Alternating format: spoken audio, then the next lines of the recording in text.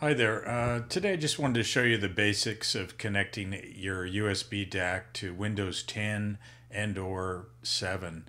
It should be similar in either one, and there's some probably the most important thing to do is to make sure you read your instruction manual that came with your particular USB DAC. There are instances where you'll need to install the drivers first before you plug in the DAC. Sometimes it's during the process of installing the driver that you plug in the DAC. And in some instances, there are no drivers depending on the particular DAC that you buy. So anyway, what you would do in Windows is right-click on the Start menu, left-click to the Control Panel. You'll come into your Control Panel view, and it'll either it may look like this, where it's just showing the categories as such, and my suggestion is to switch it to icons, and then it'll have a little more detail to a quicker detail to what you might be looking for. And we're looking for the sound icon or menu here, and then you click on that and it brings up the menu. And then from here, what you're looking for is that the check mark is actually engaged on your particular DAC. So in this case, the DAC would already have to be installed for you to see it here.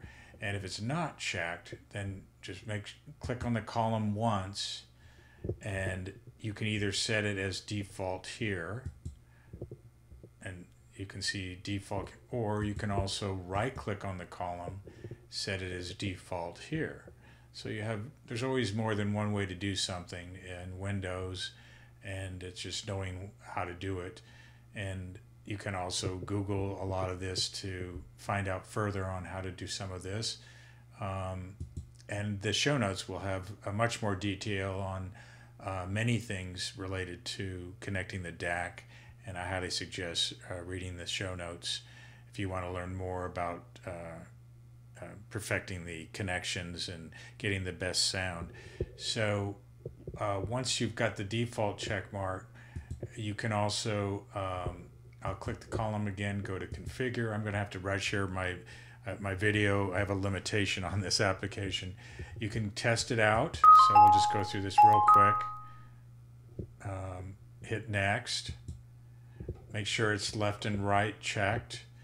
There would be no surround because USB DACs, to my knowledge, are strictly stereo left and right.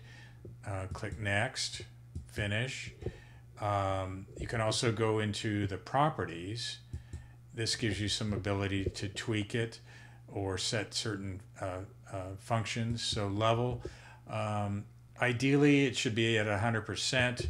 And if you can adjust your volume through hardware capability, such as an amplifier or the DAC itself, that in theory, that's your best volume to adjust from those devices other than the software.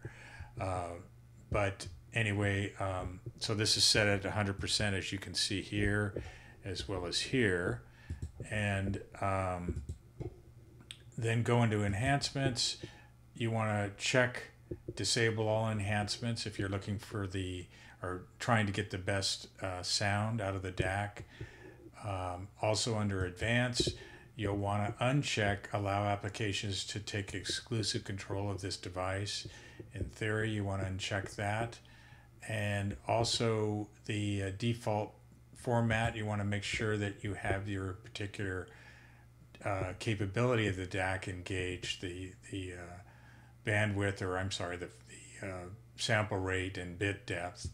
And so this DAC is set for 2496.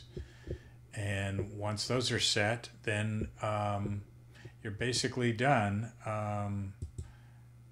with what I can show you here. And I just highly recommend reading the show notes and Googling additional information if you need to, and you're good to go. So thanks for watching.